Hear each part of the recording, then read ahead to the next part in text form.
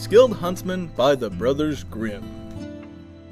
There once was a young man. He was the son of a blacksmith, but he had a desire to be a huntsman. He went to his father and said he wanted to leave, so his father gave him some money. So the young man set out to seek the huntsman. He searched high and low until finally he found the huntsman. The huntsman agreed to teach the young man to be a skilled hunter. The boy quickly grew fond of hunting with a bow, but he was not very good at the beginning. But the boy practiced and practiced until he was very skilled at archery.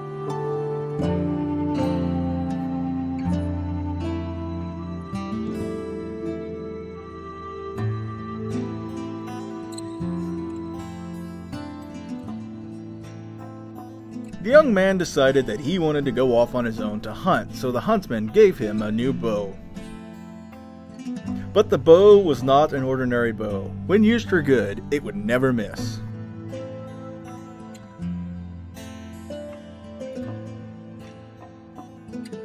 The young man was very happy with his new skills and his bow, so he set off in a search of adventure. On and on he traveled until he came to a faraway land. The trees seemed to grow taller in this forest. The young man would rest under the trees when he grew tired. One day, when he was resting, the boy suddenly awoke to some strange sounds off in the distance. The young man decided to find out what creature was making such a noise. The huntsman decided to get closer to hear what these men were talking about. The giants were talking about how they needed a great hunter to help them. Three men told him about a princess locked away in a hut and asked if the huntsman would go and get her for them. The young hunter said he would happily do it for them, and so off he went. The young man walked until he came to a building. He waited outside and then went into the small house.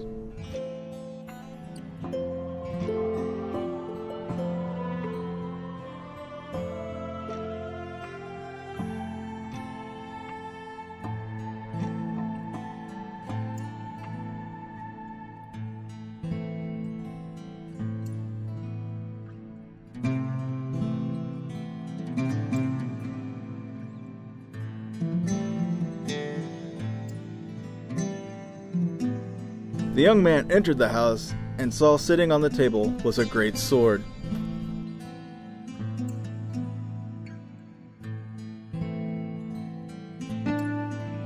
The young man took the sword with him as he left in search of the princess. When he found the princess, he realized she was not being held captive and was not in need of rescue. The princess was very beautiful. So the young man decided that the three men must have been kidnappers. The young man found and captured the three large men and turned them over to the castle guards without anyone knowing.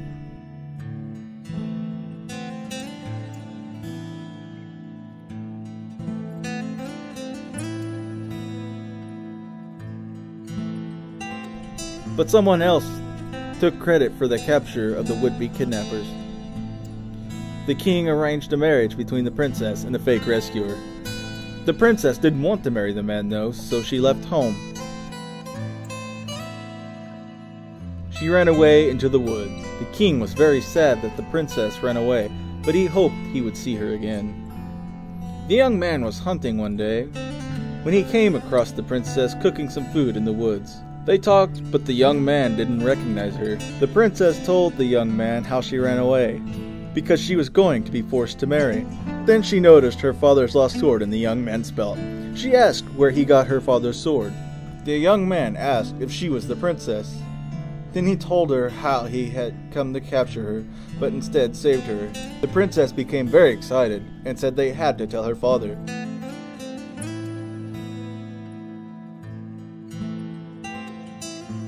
The princess and the young man told her father the story of how the young man had saved her from the kidnappers. The king was very happy to hear this, but then he remembered the man who had lied. The king ordered that the liar be thrown in prison.